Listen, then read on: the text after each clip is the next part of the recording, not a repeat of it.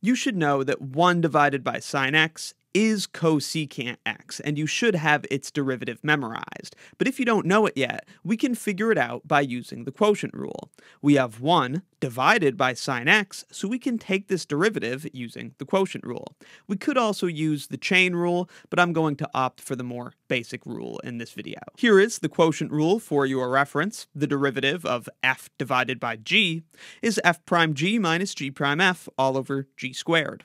In our case, f, the numerator function, is 1, and g, the denominator function, is sine x. So let's go ahead and apply the rule. We begin with f prime g in the numerator.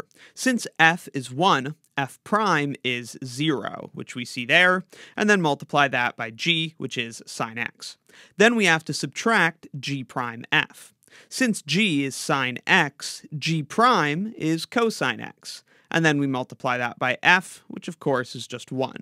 This then gets divided by g squared, and g is sine x, so g squared is sine squared x. So then in the numerator, we have 0 minus cosine x. So this is minus cosine x over sine squared x. Then we can split this up in order to rewrite it just a little bit more. In the denominator, we have 2 factors of sine x because it's sine squared. So we're going to take one of those out all by itself. We have a 1 over sine x. That leaves cosine x over sine x, and we also still have that negative in the front. Now we just apply some trig identities to rewrite this. 1 divided by sine x, like we said before, is cosecant x.